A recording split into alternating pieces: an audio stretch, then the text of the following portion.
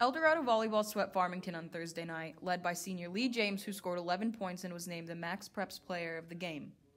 Libero Sandra Casaus offered several defensive digs in the first set, the Eagles trailing 9-14. Everything flowed perfectly. There were mistakes, but we were able to recover quickly and effectively. It was amazing. Serves by junior Nikisha Coriz added 4 points to the board, followed by a block by James for a score of 14-15 in the first set. James also finished the set serving with an ace, the Eagles winning it 25-19. I was really excited. I'm glad that our team really pulled together. We talked, we communicated.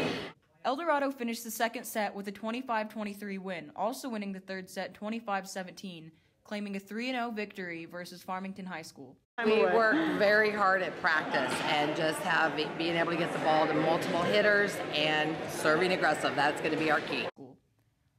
Their next game is October 9th against rival La Cueva High School at La Cueva at 6:30 p.m.